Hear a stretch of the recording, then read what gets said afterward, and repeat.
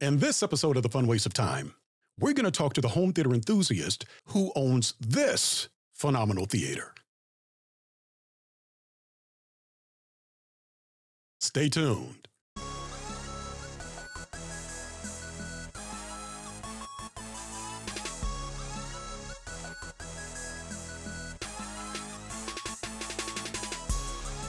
Welcome to another episode of The Fun Waste of Time, where we talk movies, TV shows, video games, and home theater. Now, this is going to be a dedicated home theater experience episode where we talk about our favorite hobbies from the home theater perspective. And I have a fantastic guest joining me this episode who has an awesomely well-designed theater, and we're going to talk details about his space and the things that he's done to get it in the fantastic condition that it's currently in. So let's go ahead and meet our guest, Andrew Bartlett. Andrew, thank you for joining me this episode. It is fantastic having you on. Thanks for having me. Yeah, absolutely. I enjoy it.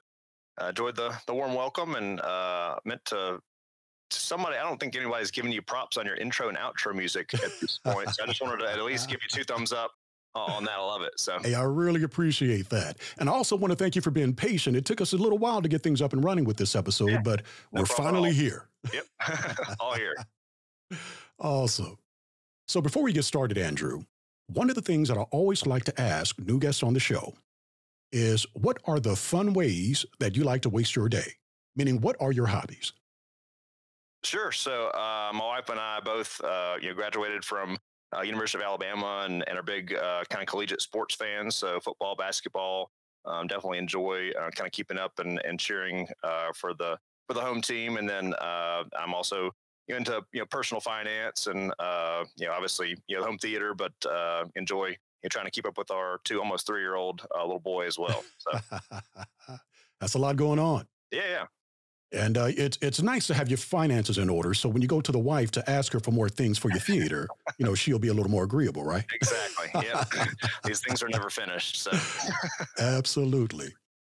All right. Well, let's not delay. Let's get right into home theater experience. TV, movies, video games, the ultimate home theater experience, HTX.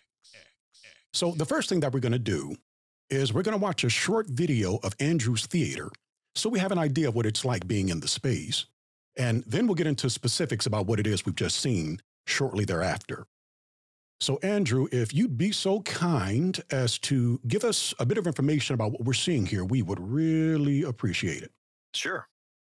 So this is kind of the entry space to the theater, a little bar area we have set up for, we're having sports parties and people over, kind of have a little ice maker and refrigerator here, a little bar for putting snacks and a place to throw away trash. And one thing I got to ask is, where's the popcorn maker? So that's actually a different story. We've got a little stovetop unit upstairs. So we keep all the mess in the kitchen so we don't stink up the downstairs with grease and oil and so on. But this is kind of our double door entrance. We've got kind of a communicating door set up that we'll get into a little bit later, and then into the theater proper. We've got the 2 different rows of seating and then a 3rd bar row towards the back there, and I've got the kind of riser area here going up into the 2nd row. We've some of the pictures I think have our older couch, but we got the new little red leather kind of set up here just recently, and we've got our kind of pre-wired conduit set up for seat actuators. That's what that little kind of piping and cabling is just in the back of that front row of seats. Looking kind of around towards the bar area, we've got kind of some space to walk around here underneath the projection box, and this is our kind of in the riser built-in subwoofer that's kind of beneath the walking surface. And then kind of looking back towards the front of the room, we've got the screen and obviously the acoustic panels kind of around the room in various places, but little lighting soffit that's kind of up around the perimeter, and then for kind of a little ceiling glow effect. And then I've got the projection hush box. We'll kind of get into more of the details here later, but you can see some of the Atmos speakers kind of in the ceiling, and some of them in the front are kind of more difficult to see because they're kind of hidden in between some of the acoustic paneling. And then we've got our HVAC controller, and then the lighting, dimmer switches and so on over here. We still have yet to kind of fully finish out our little kind of adjacent game room space here. So we were just kind of using it for some overflow seating storage, and we had some panels put up in this room as well. That's one of our HVAC supply, registers there, and then our other one here is up towards the front of the room by the screen, kind of by our acoustic panels. Nice. We want to remember that because we're going to come back to that later in the episode. Yep. Absolutely. So our screen area here, we also got a little bit more to talk about with some of our acoustic treatment choices behind the screen that you can't see there, but we've got, those are actually just for show, those little cabinets, and we've kind of tried to utilize some extra bass trapping in that area. And then I've got our dog sprawled out on the floor there, but looking back towards the back of the room again. And so everybody in the house wants to enjoy the theater. Look at him having a great time in there. Chilling out. That is fantastic. Yep. But you've done an awesome job with the space, Andrew. I'm really looking forward to getting into more specifics about it. Yeah, absolutely. So kind of in the little game room, or what's supposed to be a game room coming up, and then this last little doorway. This actually goes just into a little adjacent mechanical space. We kind of just opted for a very kind of inexpensive way to kind of seal those doors for some of the acoustic reasons that we'll get into. Very nice. And then our little HVAC return grate was right behind that door as well. So really nice. Like I said, that's an awesome job. I'm really excited to discuss some of this with you. Thank you. You've done some things that I initially was thinking of doing in my theater, but decided to do a little something different. Mm-hmm. But it's really cool to see it in motion with what you have here. So what we're going to do now is get into more specifics of what we've just seen, starting with room dimensions. Mm-hmm. And what we're going to see now is an overview of the space. And Andrew, tell us about the dimensions that you have going on in the room here. Sure. So towards the very front of the room where the screen wall is, it's 16 feet drywall to drywall, and that's our finished dimension. At the very back of the room, we've got up on the back of the riser, we've got 14 feet of width there, and then 31 feet of total room depth. So from the finished drywall to the finished drywall, 31 feet of depth, and a 9-foot ceiling in the tallest portions. That doesn't include the perimeter little lighting soffit, but so again, kind of 16 feet in the width there by the screen, and then 14 feet right toward the back portion of the riser.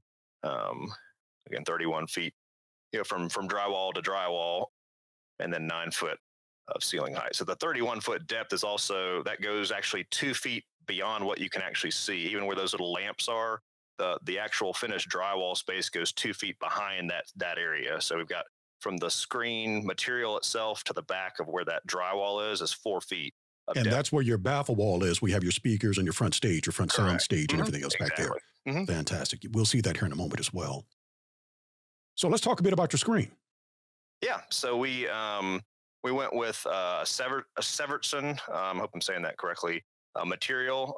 It's 16:9 aspect ratio, which we kind of opted for the variety of content that we watch. We considered doing a full CinemaScope screen and ultra wide. Versus even like a constant image area setup, like a 2.0 to 1 screen that we would have variable masking for, and some different kind of options there. But in the end, for cost reasons mostly, we kind of opted for the kind of a standard 16:9 screen. We've been happy with our choice, to this point. It's been really good for all the things that we watch. Again, sports was a primary consideration with some of the design the design criteria that we kind of put in place for the theater. We also went with a high contrast gray material and ambient light rejecting screen, and there's, I guess, a little bit of some kind of considerations when you're looking at how to design the screen material and what you're hoping to accomplish. And again, and what we're going to see here coming up in a minute, which is actually pretty fantastic, even though your screen is fairly low gain, there's a reason why you decided to choose that high contrast dark. Exactly. Screen material. Right. So it is microperforated, so that allows for the acoustic transparency. And then again, the dimensions here were 150 inches diagonal on the screen, which is 131 inches wide, and then 74 inches tall. And it's about 16 inches from the carpet to the bottom of that screen. So it's fairly low, as far as set to the floor. But that was something that worked well for the space and sight lines and so on. But so the reason we went with kind of a lower gain screen is we have kind of a Lumen Monster projector, so to speak. We ended up going with a Christie 4K7 HS projector, which is a 7,000 lumen 4K pixel shifting laser projector. It's in its own insulated hush box, but a little bit of a story behind the projector is that when we were initially kind of specking out the theater and the different equipment choices and so on, we had initially, for cost reasons, looking to use an Epson business class. I think it was like 5 or 6,000 lumen projector that was more designed for a kind of a business environment, not a dedicated theater projector with ultra low black levels and so on. But we wanted a really bright image, and we're targeting in the neighborhood of 30-foot Lamberts as far as on the screen. We wanted it to be kind of like a giant TV for sports parties and so on, and had the ability still to turn that brightness down some for movie watching, not to be having to put shades on when you're watching a movie. Yeah, blowing out the color and everything else. Yeah. But we ended up kind of lucking into this deal. So I had ordered our Epson projector that we were speccing initially on Amazon from a kind of random reseller, and after 3 or 4 weeks went by, still hasn't shipped. And so I contacted the reseller and said, hey, what's the deal? And they said, oh, we shipped it a couple weeks ago via USPS, and USPS lost it. Oh, no kidding. And so I don't really know who sends a $5,000 projector out the door, via the regular mail with no tracker insurance or anything. So it was a little bit fishy. Ended up going back and forth, and fortunately it was through Amazon, so they reimbursed us for the full price of it, which is good. But the reseller was a little bit kind of fishy. So then we were kind of back to square one. We're trying to figure out what we can do to get, because this projection hush box is designed for a certain height or certain width, a certain depth of projector.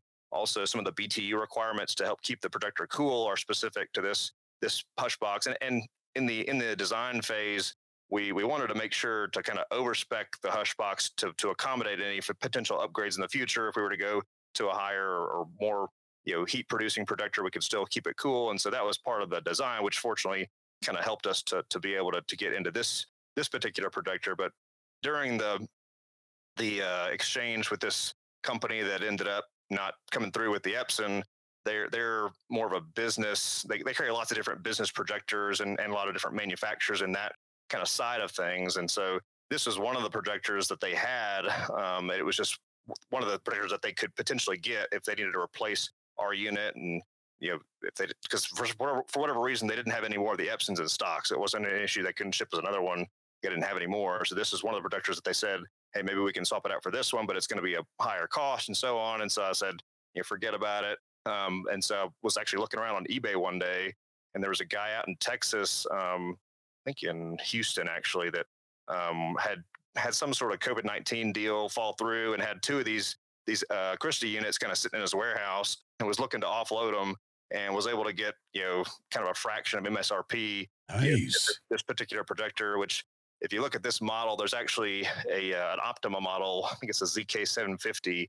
That's a variant of this same unit, but it's actually sold in India in kind of a high-end home theater market. So that a lot of these projectors are sold in multiple markets, and this particular one, and not from Christie, but from the Optima brand, is sold in India under kind of high-end home theater kind of designs and so on. But well, the one thing that I can actually say is, in all the home theater circles that I've been in, I know a lot of people own JVCs, Sonys, and even Epsons, but I've never really met very many people that actually have Christies.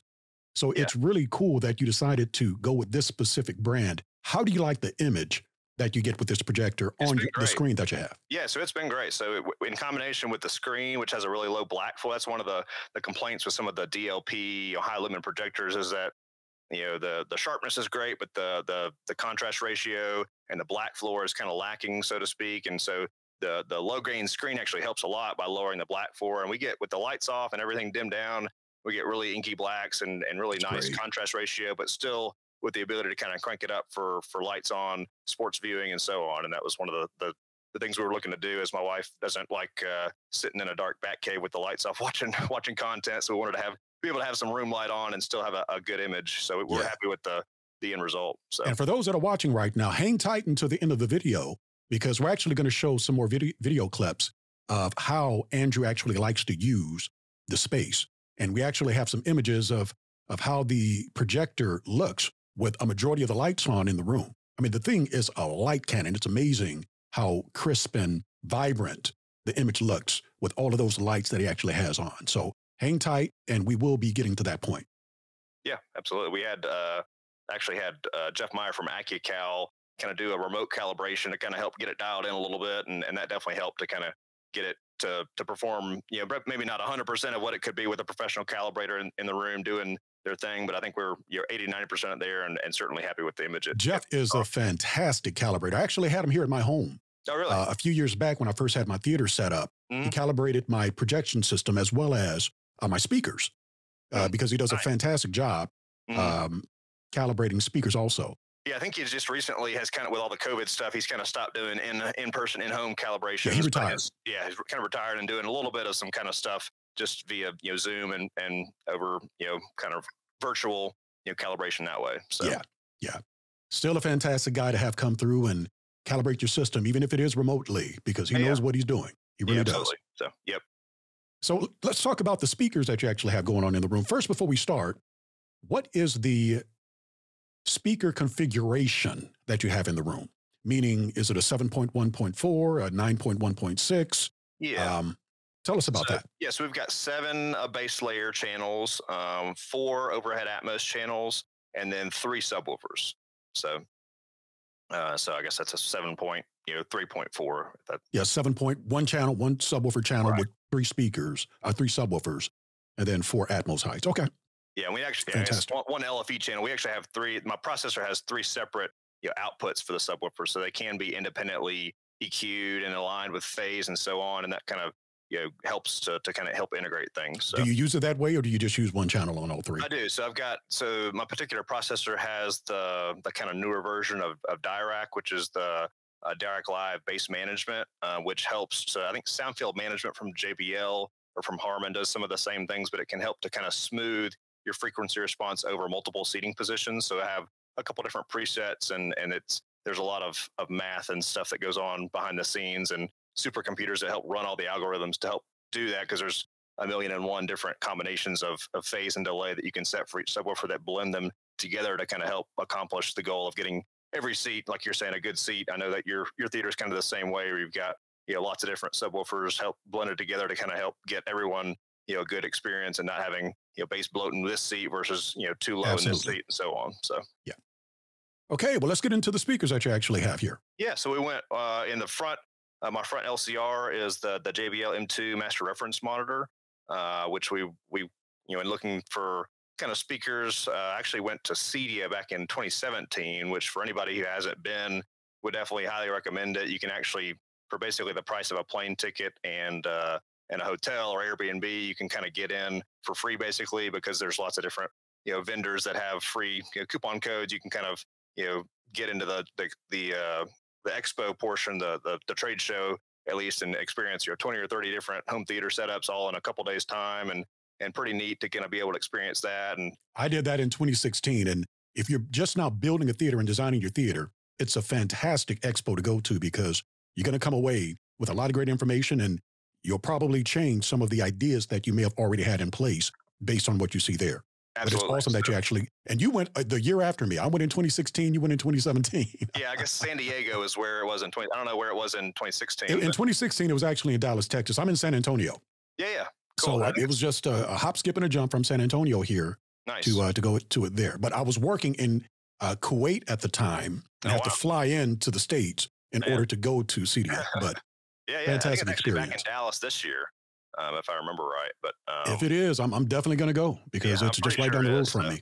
Yeah, we may end up going too, to kind of just get out and have a fun weekend and whatnot, to kind of see some cool stuff. It's like Candyland for anybody who's into home theater. So definitely highly recommended for anybody who's into it, and especially people in the process of building a room or trying to spec out equipment. It definitely helps to be able to really experience and get a feel for what you like, what you don't like, what size of screen you're looking at. That was one of the takeaways from my kind of experience at Cedia, was that the most impactful thing, especially when you're putting speakers and hiding the speakers, the most impactful thing to me was one, having a big giant screen. So that's just, there's no replacement for having a big screen. Even it's not, you can't look at a cell phone from 6 inches away and get the same experience that you do from 150 inch or 160 inch or whatever screen, and sitting in the front row kind of thing. And then the other was kind of making sure that the the system is capable of enough SPL to kind of give you the I'm there feeling and help with immersion and so on. So, yeah. So back to kind of our front sound stage again. We went with the JBL M2s, which are something that's capable of high SPL, but also that sounds good at the same time. We didn't want to just put big PA speakers up there and blast it, and that was never really a goal. What we wanted it to have clean displacement and be able to kind of keep up with whatever volume we were at, but not kind of not be fatiguing and help again to kind of deliver the dynamics of what we're watching.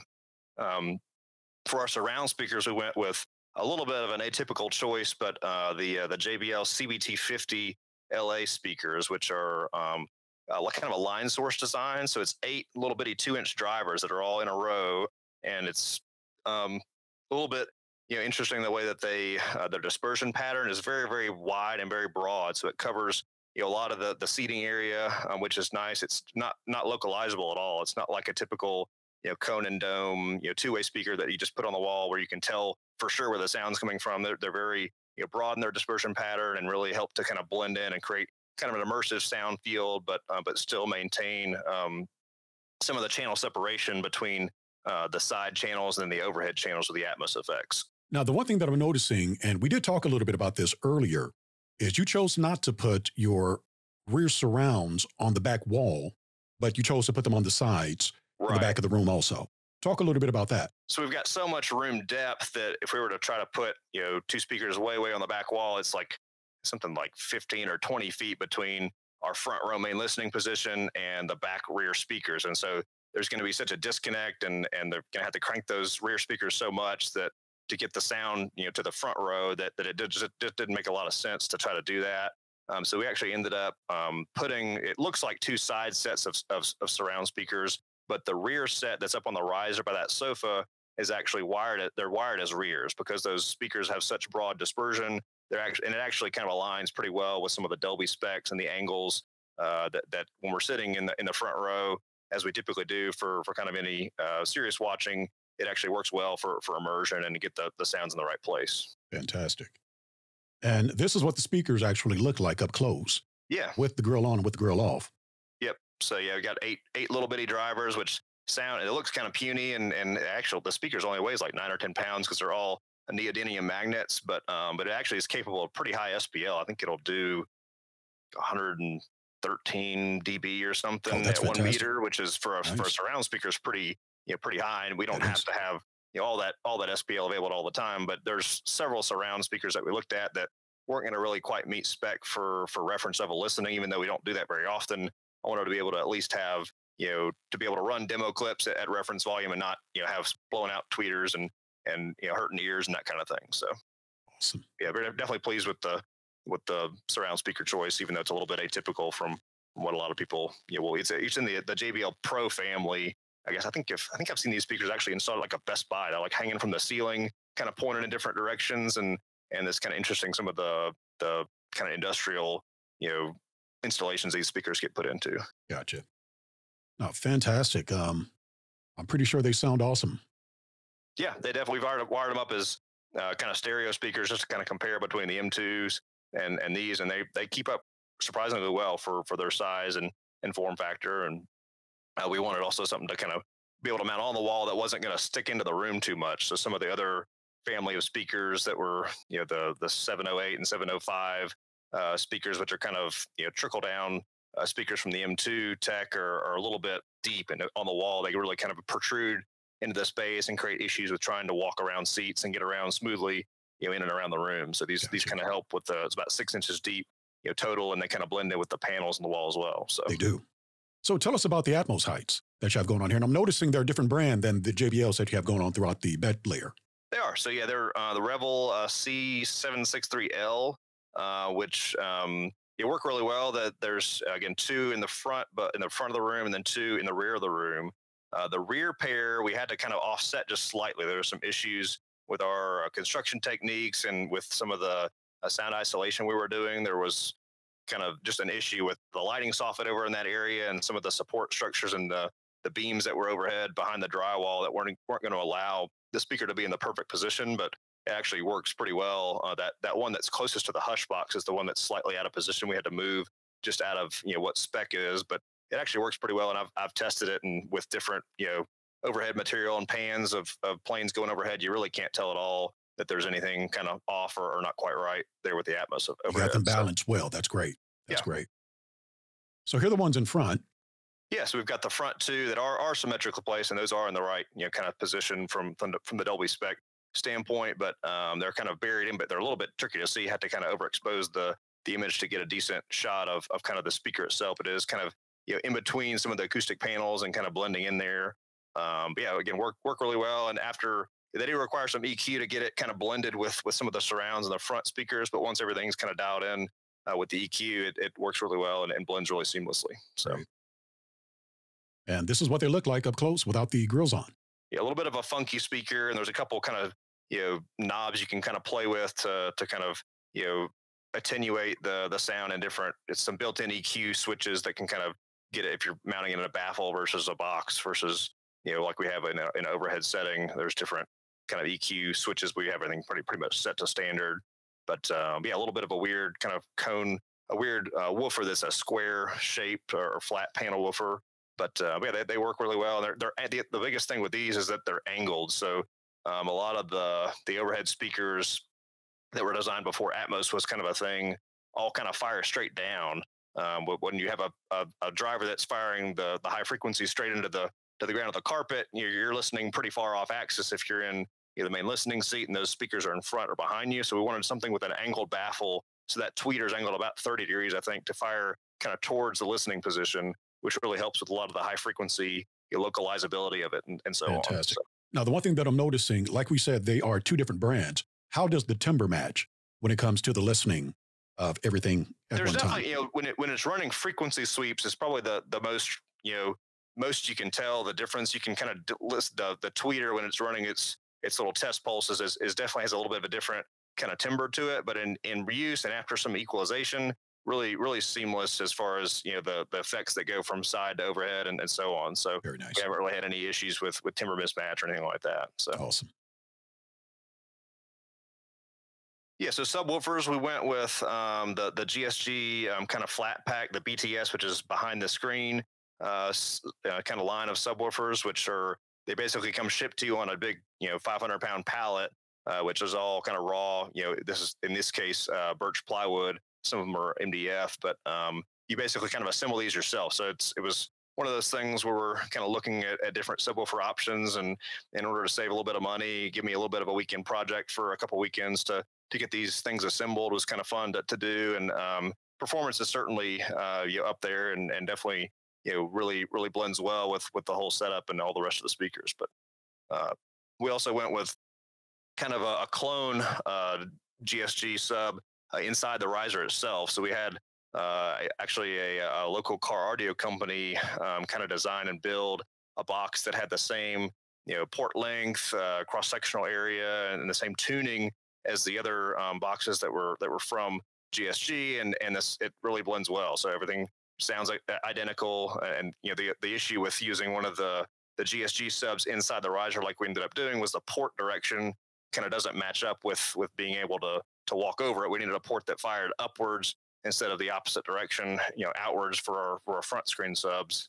And so this one has the port kind of turned there, going up, into the kind of towards the ceiling, basically, which kind of helps to not muffle things and so on. But works really well, and really provides some nice tactile feedback for the people that are sitting on the back row in the riser. So that is awesome.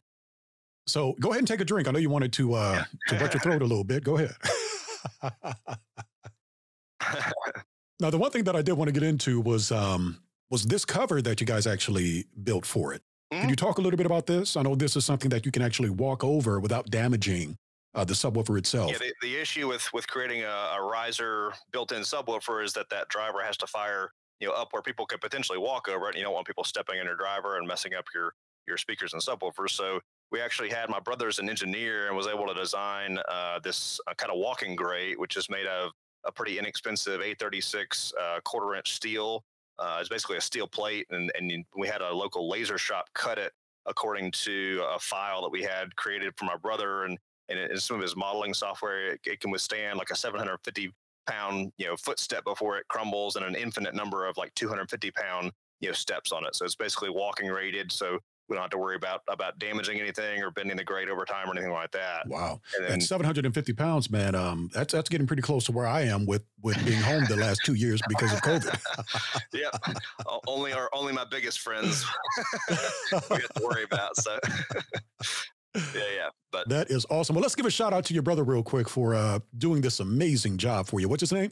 Yeah, Harrison Bartlett. So he actually did all the design for the main grate that goes over the driver, and also the smaller grate that looks kind of like an HVAC grate that goes over the port of the subwoofer. Designed both of those, and then he also actually helped to build he actually didn't help. He built the projection hush box. So we had the specs for all that kind of from our consultant who helped us design the theater, and he was the one with all the tools and the skill to kind of build it. So he actually created kind of from the plan the whole deal, and had the plywood and screws and that's fantastic. hinges and everything with it. So definitely big shout out to Harrison. Harrison, you are a talented and kind man for helping your brother the way that you did. That is just fantastic. Yeah, absolutely. So couldn't have done it without him. So awesome. So this is a photo that you sent to me, and I'm so happy you did, because it is the funniest thing. Little man looks like he's just having a great time sitting next to that woofer there. Yeah, so little baby is about, I think, maybe a year and a half at the time, and kind of got the driver shipped in to help kind of create our subwoofers, and had to snap a picture with the baby for size reference. It definitely gives perspective of how large that subwoofer is. That is awesome. Yeah, it's hard to notice without something for visual reference how big these things are, but it's definitely a big box and a big driver as well. So, and all of us can relate to this, right? Yep. Yep. Fantastic. You're listening to the Fun Waste of Time podcast.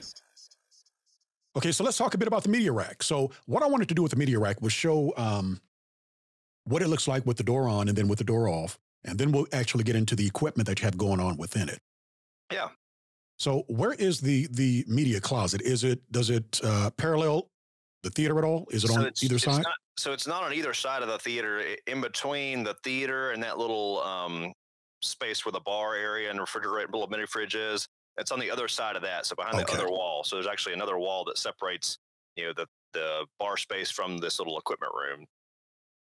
It happens to be right next to our electrical panel, which is kind of convenient for different outlets and power reasons. But we have kind of two dedicated 20 amp circuits that kind of feed the rack, and then is that a thermostat? It's on the wall. There's a thermostat actually for the projector box. So our projector box, all the ductwork goes back into this, and we have a thermostat cable that sits inside the box to measure the temperature, and then the actual readout is over here in the equipment room. So we can kind of monitor the temperature and set different parameters for humidity and temperature when the fan kicks on and speeds and that kind of thing. So fantastic, great. Okay, so let's talk about the equipment that you have going on in your rack here.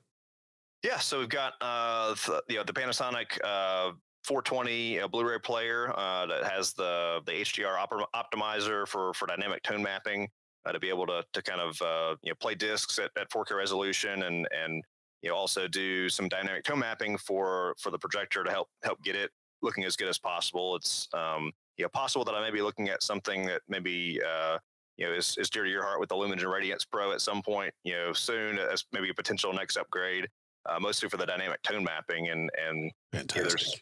Yeah, I know we don't have the super wide screen like you do, and probably wouldn't utilize the nonlinear stretch feature quite as often. But certainly, I don't know. You probably have never noticed this because you have the Lumen, but with Disney Plus, they recently made a change back in November where if you have a 4K capable device that does not support high dynamic range, they automatically downgrade your video to 1080p. And also your audio to 5.1. So even if you're watching something like Loki or WandaVision or whatever that's created in 4K, Dolby Atmos, if you don't have the EDIT in your system, the HDMI EDIT, the way that communicates, if it doesn't flag your projector or your display as being capable of HDR, everything automatically gets downgraded to 1080p and 5.1, which is a little bit frustrating. Every other streaming service has figured out a way around this. We don't have this issue with Netflix or with Amazon Prime Video or anything else, but we are big Marvel fans and do watch a fair amount of Disney Plus content, and so it's something that maybe the way to get that fixed on our end. If we could have sent emails to the Imagineers and so on, and they don't seem to open to getting things changed for my request. But awesome. And then you got the storage unit. yeah, a little lockable storage door just for little odds and ends, and it helps to kind of keep little peripheral stuff. And below that, we've got a little kind of ventilated shelf that holds our Lutron Cassetta Pro Smart Bridge, which helps to integrate our remote control and all the different lighting circuits in the room. The NVIDIA Shield, which serves as our main kind of streaming box and 4K, player for all the streaming services. And then the Logitech Pro 24 remote and hub, as we went with the Pro 24, which is Pro 2400, which is a custom installer version of the Harmony Elite, which sadly, I guess Harmony pulled out of the remote market with their Logitech series maybe a year or so ago, and maybe looking at whenever this thing dies out, I may be looking at other options. I know you've kind of looked into you've got the Neo remote, which from Control 4, which I think you've been reasonably pleased with, and very maybe much so. where we're looking at next, but just a little bit frustrated with the non-user programmable kind of interface and making changes and so on. And it's a little bit more burdensome having to go through a dealer, basically. Yeah, that's the only thing about having the Control 4 is you do have to go through an integrator in order to get things set up for you. Right. But once you have it set up the way that you actually like it, it's rock solid. It works great. I don't have to call my integrator all that often to make changes. But typically, most integrators will have some kind of program where you can pay a yearly fee and they can come out and take care of whatever you need in your system without charging you any extra for it. So yeah, maybe you'll run into somebody that has that feature within their program. Yeah, but we've been pleased with the Logitech, at least to this point. It's been pretty rock solid and works really well. But so yeah, we went with the Monolith HTTP1 processor for kind of a 16 channel processor that had Dirac Lie, which was something that we were kind of looking to implement with their bass control, bass management kind of software that really helps to integrate multiple subwoofers, which not a lot of processors can do automatically. So most processors you can if you've got someone who's knowledgeable, again, like Jeff Meyer, can come in and calibrate and tune things really well. But if you're just looking to kind of hit an easy button and help it to sound and make it sound good, it's really difficult to do that with most processors using multiple 3 and 4 and 5 subwoofers. To integrate those properly is not something that can be done very easily from an automated standpoint. But the Dirac bass control feature is one of those that really does a good job, and pleased with who went that route. So I've really enjoyed the processor. But so some of the amplifiers, we've got kind of a rack of a lot of Crown amps that go with the M2 speakers mostly, but the top one there is the Crown DCI 4300, which powers the rear and side surrounds. I've got the other 4300, which powers the 4 Atmos overheads, the 41250N, which is a network amplifier, and that has DSP presets that make the M2 speakers sound like they're supposed to. So you can't just plug up any old amplifier to those speakers. They require they don't actually have a built-in crossover. They require DSP and an amplifier that's capable of independently kind of EQing each driver. And then we went with the Furman CN2400S, which is a power conditioner and power sequencer that helps to automate all the pro amps. So we have the trigger out from the HTTP1 processor that helps to tell all the other amps to turn on via that power conditioner or the power sequencer. I think we went with the other Crown 2600N that powers our center channel M2 speaker, and then our 3 subwoofers. The Crest ProLite 3.0 is bridged for our rear riser subwoofer, and then the ProLite 7.5 from Crest powers our 2 front subwoofers. We also have, it's actually not in this picture, but behind the rack, there's actually hidden 2 mini DSP 2x4 balanced units that actually help with the equalization and some of the high pass filtering for the subwoofers to help not bottom out the drivers and help to protect those mostly. Nice. And then finally the Furman PL Pro DMC power conditioner helps to power, kind of power condition and provide over and under voltage protection for our gear as well. So. Gotcha. Fantastic. Okay, so let's get into some of the dimensions that we have going on with the riser back there. Yeah, so the riser, we went kind of wall to wall basically for our riser. I know your riser is kind of a little bit of an island in your room. Ours is actually kind of wall to wall in the rear section of the room, which is something we just decided to do because of the kind of odd shape of our room. We have this weird kind of jut out of our concrete foundation wall that kind of creates this little bit of a mini L shape towards the back of the room. And it just made sense to go ahead and just kind of make the whole entire kind of a second story, so to speak, of the back of our room. So at the very front of that riser, it's about 10 feet wide. It's about, that's right, yeah, 13 feet deep from the very front edge of the riser all the way back to the drywall. And then it's 14 feet wide in the very back of the room. And it's 15 inches high, which kind of helps with our build. Was one that we had to have inspections done because it was a totally unfinished basement before we started, and everything had to be kind of code compliant. So in order to have a legal step, you need a 7-inch rise and a 10-inch run. And so to have one step up to a legal kind of platform, you need about 15 inches of height. So that kind of worked well, and it also helped to work with the sight lines too for the screen. And let me ask you this, because I know that you have a 16:9 screen, and it sits fairly low. Mm-hmm. The couch that's sitting behind the front row seating, can they see the bottom of the 16:9 screen without any obstruction from anyone sitting in front of them? Yeah, you can actually see the bottom of the 16:9 screen.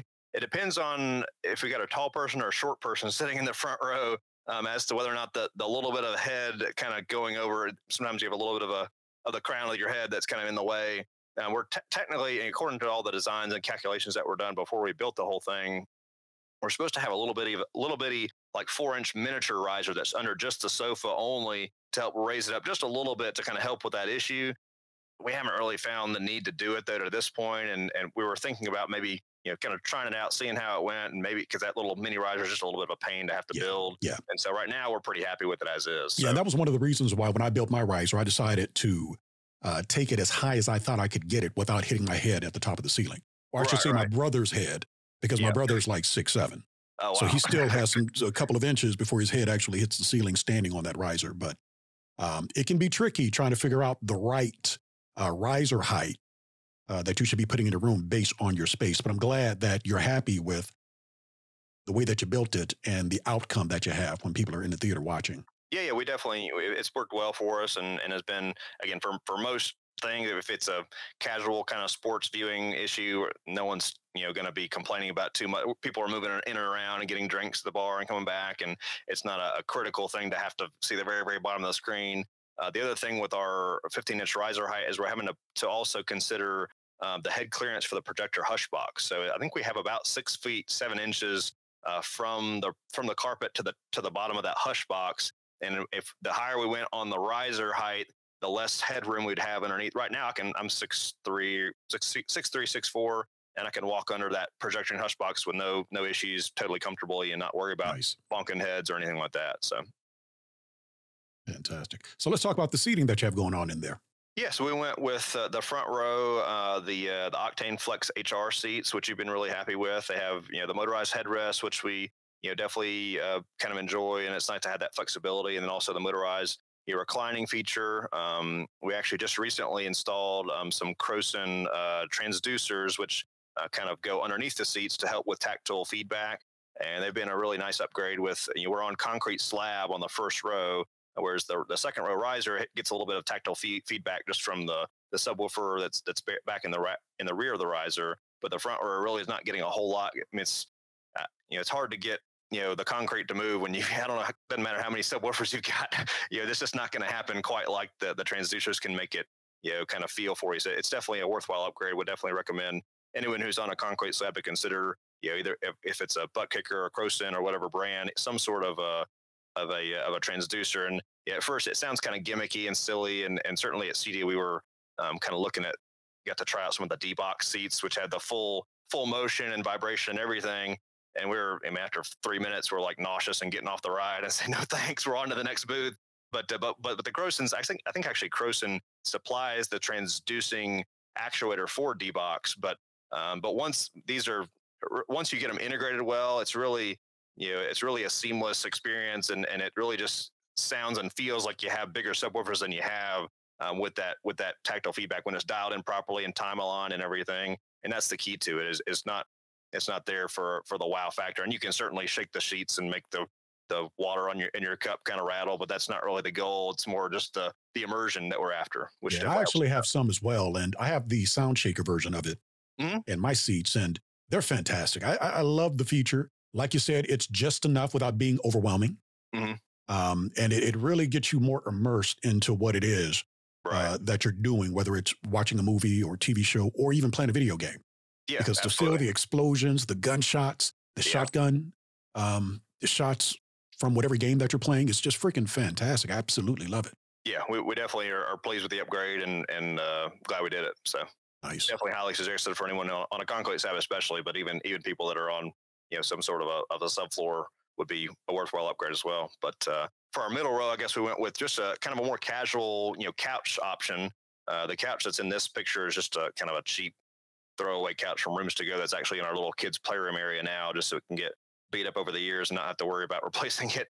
The one that was in some of the other videos was kind of a red leather Chesterfield style sofa, which we just got recently. But we enjoy having the two different seating options. It's really nice to have kind of a more casual option for sports watching, and that tends to be people tend to kind of migrate more towards the back of the room when we're watching sporting events and Super Bowls and football watching parties, whereas the front row is more the kind of sit down movie watching or watching a show or something. That tends to be more the preferred seating area for those. It's really nice to have the option of both, and certainly we watched movies and had both rows filled, the first and second row filled nicely with people, and had some overflow seating brought in too for the first and second row viewing angles. That the back row, we use the bar actually a lot, not the seats at the bar quite as much, but the bar itself is really nice to kind of throw popcorn back here and Cokes and have an area to kind of stash stuff that's not in the way. So gotcha. And I just want to highlight really quick, we talked a little earlier about the projector being 7,000 lumens and being a light cannon.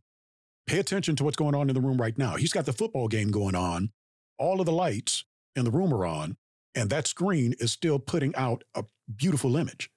That's fantastic. This is just a cell phone shot kind of from the back of the room, and there's no doctoring. I know a lot of people kind of show pictures of the theater and they take a picture with all the lights off, and then they superimpose that image onto the screen with the picture of the lights on. And they're like, oh, that's not what it looks like. This is just a cell phone shot, though, what it really looks like. So it's nice with the combination of a super high lumen projector and the ambient light projecting screen. It's really a nice kind of combination. Yeah, that is fantastic, Andrew. Very nice. So let's get into the acoustical treatments that you actually have going on in the room. Yeah, so we worked, I guess, with Acoustic Frontiers to kind of help spec out a lot of the acoustic treatments. But part of the plan for the screen wall was to have, we've got 4 feet of space from our screen material back to the drywall that's back there at the very, very front of the room, and so we've got some space to work with. That was partially by design. We wanted to have enough space to be able to trade in and out speakers and subwoofers at some point down the road if we change our mind and wanted to upgrade something. And then it also allows for a lot of different acoustic treatment options. We actually went with kind of an unfaced R38 fiberglass, which is about 12 inches thick.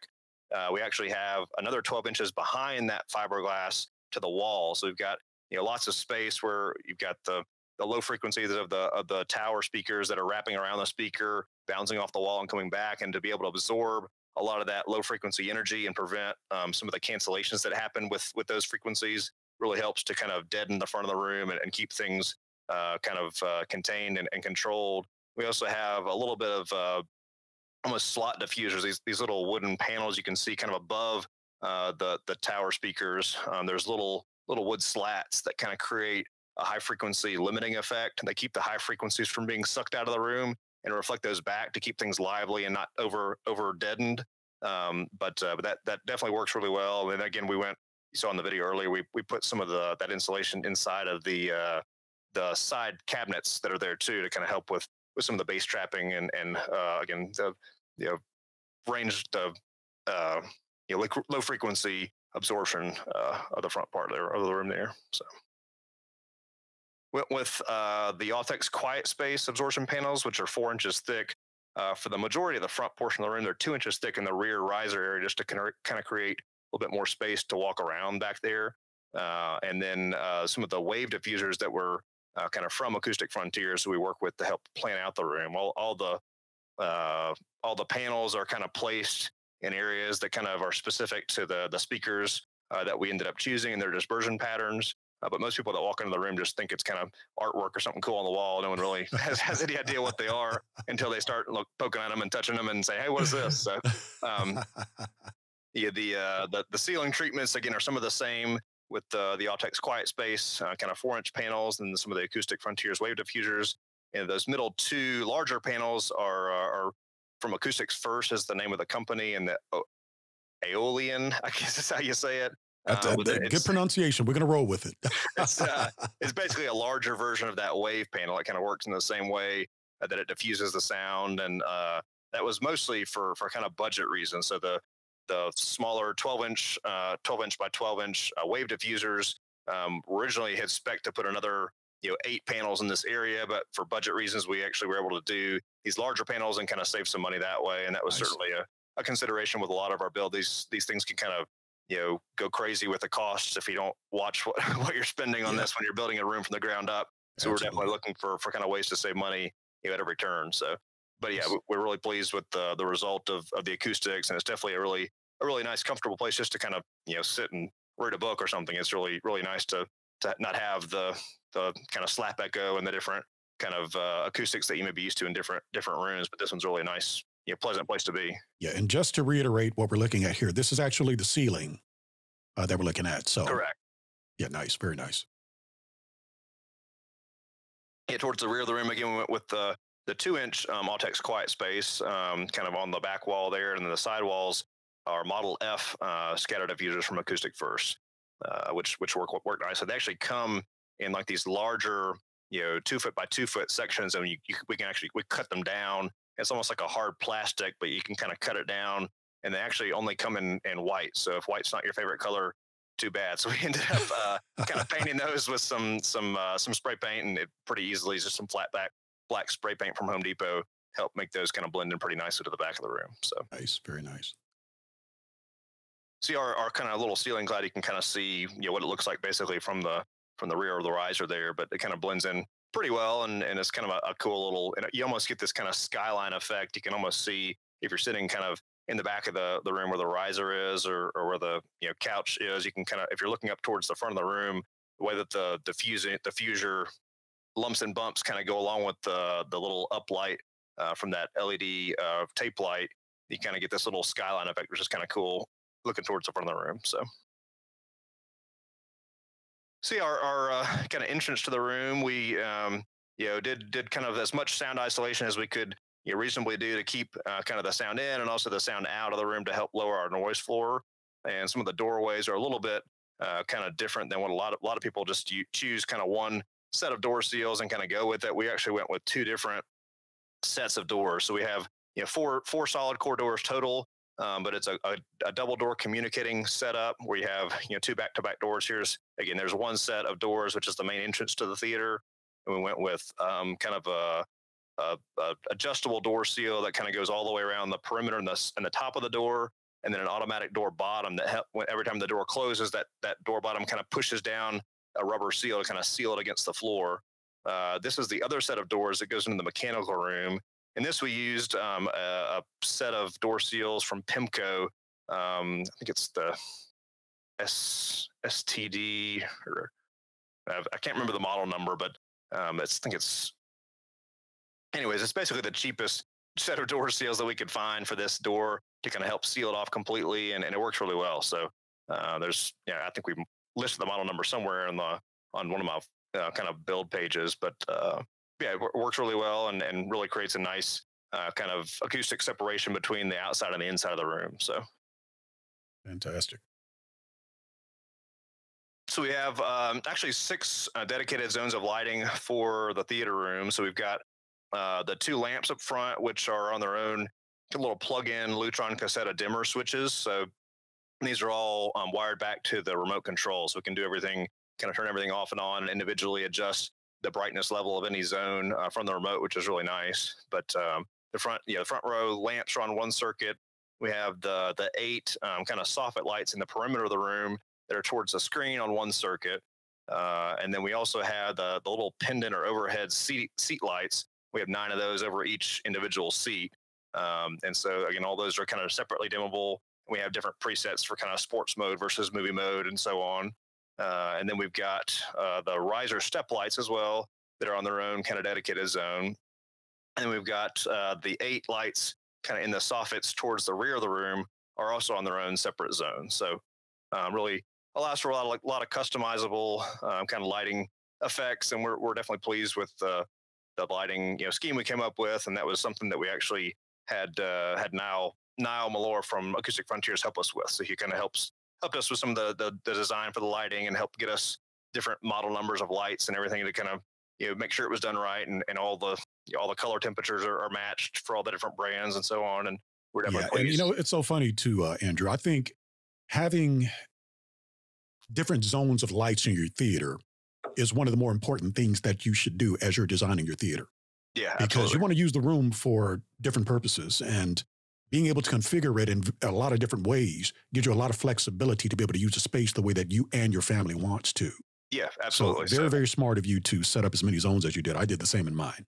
Yeah, so I would also, for anybody kind of considering building or looking at building a theater soon, I would definitely recommend doing kind of a front to back kind of design with your different lighting circuits. It's helpful to have kind of lights that are individually dimmable front to back. So anytime you have lights on towards the front of the room, even with the ambient light rejecting screen, you definitely get some screen washout and so on that when you've got lights that are on up towards the front of the room. But when we've got lights on in the back of the room, it's really, you can really watch, whatever you want and still have some room light on when you've got that separate zones, and be able to dial them in separately is definitely helpful. So. Very good point. Very good point. So we're going to talk about the HVAC that you have going on now. The slide is a little busy. We got a lot going on here. Sorry about that. A little bit of some stuff to decipher, but yeah, just talk us through what we're seeing here, Andrew. Yeah, so in general, we've got kind of to heat and cool the room. We've got a dedicated unit. It's a ducted mini split. So the traditional mini splits that you see in a lot of European and Asian builds are kind of high up on the wall, and they're in the room. You can see them. This is kind of a ducted version of that, so it has the same functionality with the way that it can kind of vary its fan speeds and the compressor and so on to provide different levels of heating and cooling.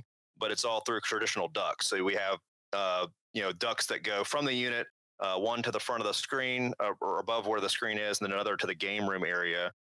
Those ducts are designed to minimize or limit the amount of velocity that comes out of the duct. So you don't want to hear the wind of the duct fire every time the HVAC turns on and starts heating and cooling. You don't want to hear that noise. So we designed it and specified it so that the grates are customized to not allow that velocity to get over, I think it's 250 feet per minute to create any kind of audible noise. So, and we're pleased with, you can turn it on max and turbo mode and make it really heat or cool pretty quickly. And you can't hear a thing, even with the room totally buttoned down and everything, which is really nice. Nice.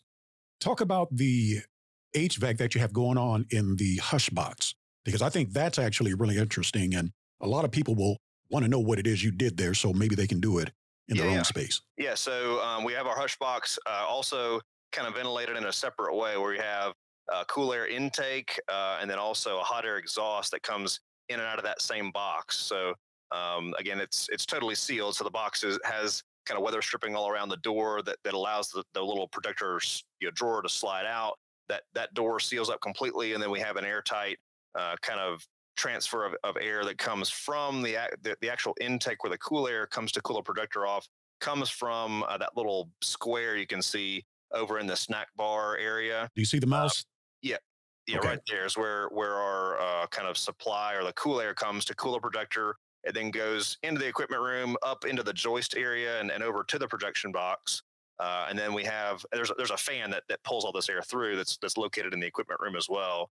But then the hot air from the projector gets exhausted back to that fan, and that's where the fan is located in the equipment room, because we have to have access to it. You can't put those fans up behind drywall. You have to be able to replace it or service it, or something happens to it, get to it. So that's where kind of all that happens, and all this has to be calculated out. So you can't just throw up any fan and any projection box and hope it's going to cool your specific projector. You have to know some of the BTUs that the projector puts out. You have to know how many CFM that fan has to provide to cool the projector. And you have to, once the math's worked out, it's easy, but you have to also be able to control when that fan kicks on and kicks off, to know what temperature your projector, you don't want to burn up your projector. And actually talking to Jeff Meyer when he was walking me through the projector calibration, he was like, I can't tell you how many of these things, how many projectors I've seen burn up in these boxes. So be careful with your box. So yes, sir. Smart advice. Yeah, so it's all control, and I actually leave it on all the time. So there's different ways you can control when that fan comes on and comes off. But my thermostat for the fan in the projector hush box, it just stays on all the time. So it's never, I don't have to worry that it's going to not turn on at some point. It just stays on all the time, just like another thermostat in your house. And when the temperature gets to a certain level where it's set to, it'll kick on and bring the temperature down. So very smart thing to do. Very well designed. So we're going to talk about design of the room a little bit. Go into just a bit of what you did when you worked with Acoustic Frontiers. What was the experience like working with them, and at what point did you decide to get them involved in your build? Yeah, so we got them involved pretty early when we were kind of thinking about finishing out our basement. We kind of reached out to them and got a consult and kind of ended up working with them, which was definitely a wise decision on our part, and ended up working well. With some of we were using a contractor to do all the finish out of our basement, and a lot of the things that you need to do for a theater, and especially with sound isolation as one of the goals, it just sounds wacky and not standard. And most contractors are going to look at you like you're crazy if you tell them that you want to use 2 layers of drywall and you want to use these special HVAC equipment that no one's ever heard of, and do all these weird things with these giant power outlets coming to your equipment rack and all this stuff. And so we wanted to have someone on our side that said, hey, this is what we need to do, and this is how we need to do it, and have all this written out. And so we actually ended up with like a 16-page, super detailed PDF, a document that was kind of our build set, our plan set for the theater, that really helped to kind of be able to show the contractor, hey, this is what we want to have done, and this is why, and so on. And that was definitely helpful to have that document in place. And actually, one of the things that kind of saved us when we went to when we had our projector kind of go missing with USPS and have to pick another one, was that we had everything already written out with our projection hush box, the way all the BTU specs of the projector, how much lens shift and throw we needed, and all those parameters, because there's only a couple projectors that we really could have chosen from for our particular build. And so it was really nice to have all that in a document. We just went back to it, no problem. You looked up the specs, and we knew exactly what we had to meet spec wise to get it replaced correctly. So fantastic. So now let's get into the build. Yeah. So we, again, we did kind of a room inside a room technique for some of the sound isolation that we ended up doing. We went with hat channel and double drywall with clips on the ceiling to kind of help isolate the ceiling, from the rest of the home. And then went with double drywall or double walls, excuse me, for all the perimeter walls. There's no actual, windows that we had to worry about with the room. It's all kind of windowless, which helps. So with kind of darkness and getting things dark when we need them to be, but definitely having a lot of these kind of specs. And this is something else that Acoustic Frontiers helped with, was a lot of the sound isolation design and how we were addressing each individual wall and each partition. It was all kind of specced out as well. Again, with the insulation in the walls to prevent resonance, some of the soffits that we had to create to kind of help get the upstairs HVAC runs kind of isolated away from the theater. It was definitely helpful to have a lot of that already kind of specced out. And you can see some of the clip and channel on that one wall, which is actually one of the kind of weight bearing or supporting walls of our house. We couldn't really move or do anything with that, so we had to kind of put clip and channel on that to help isolate the sound from getting into or out of the theater. Fantastic. Yeah, and then our riser was definitely something that was a little bit atypical as well, with our subwoofer being kind of inside the riser, built inside the riser. And that actually the subwoofer came first. So we actually, had it built by the car audio company, brought it into the space, put it on the ground, and then started building the riser around it with all the wood framing, and went with kind of a double thickness decking.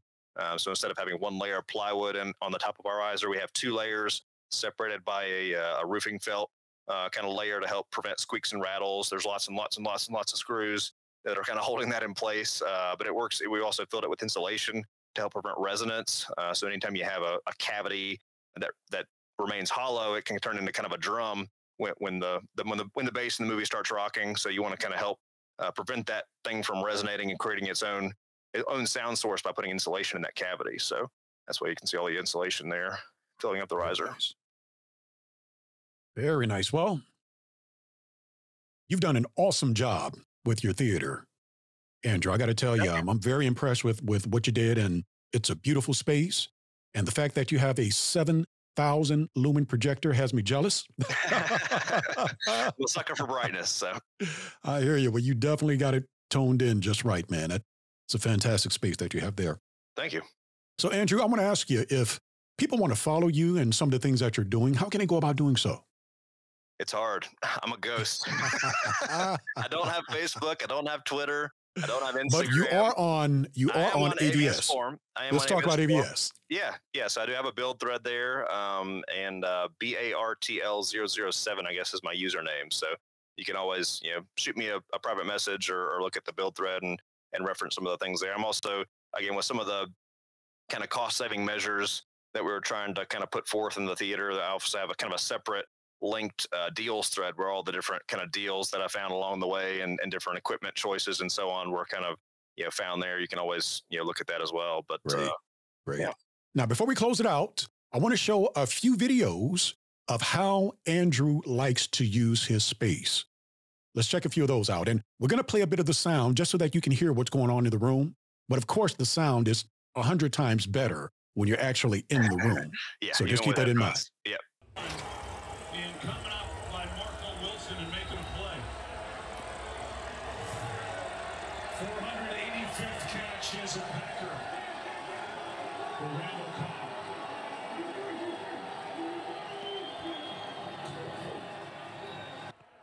Fantastic.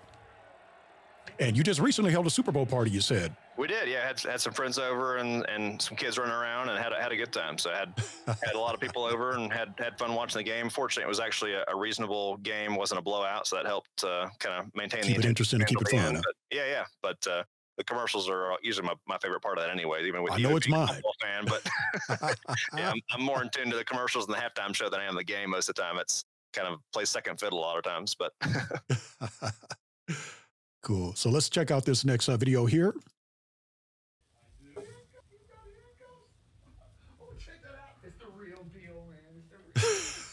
That little man watching his shows. It's the big TV in the house.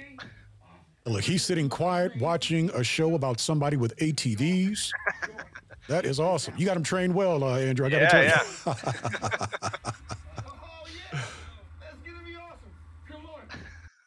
That is fantastic. All right, so this last one, we're going to watch a music video that Andrew sent me. And the cool thing about this one is it shows what the space looks like with all of the lights off. So it's a really cool video for that reason. Let's check it out.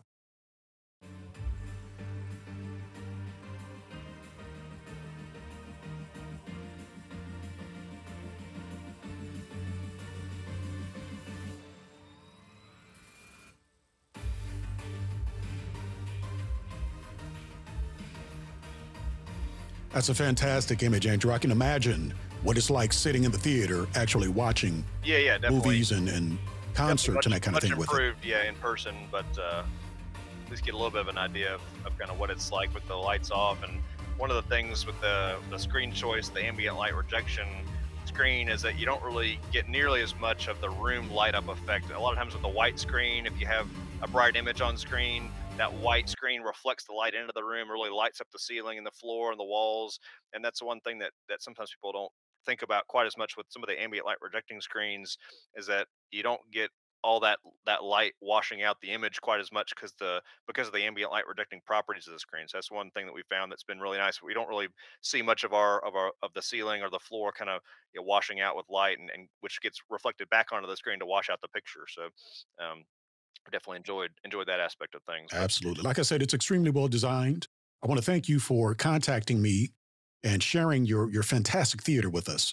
Yeah, because you did some really awesome things with it. And I think a lot of folks are really going to learn from some of the things that you've done in the build of their own theater. Yeah, thanks. So one other really thing on that last demo clip, that's actually my wife's favorite demo clip of all the different things that we show on the screen. It's called Semantics. So I think it's CYMATICS or Semantics. Semantics, by Nigel Stanford. You can actually pay. It's like if you go to like nigelstanford.com. I don't have any financial relationship with them, but It's like $8. You can get like the full 4K video. You can download it on a hard drive or USB stick or whatever, and kind of play it back in the theater. And it's pretty neat. If you watch the full, it's like a 5-minute video, but it's pretty neat. Kind of demo clip if you've never watched it before. So that's awesome. So guys, if you want to keep up with what Andrew's doing, go to AVS Forum. Once again, Andrew, what was the username? The profile username is name? Bartl007, BARTL007. Reach out to him, follow him. He's done some fantastic things.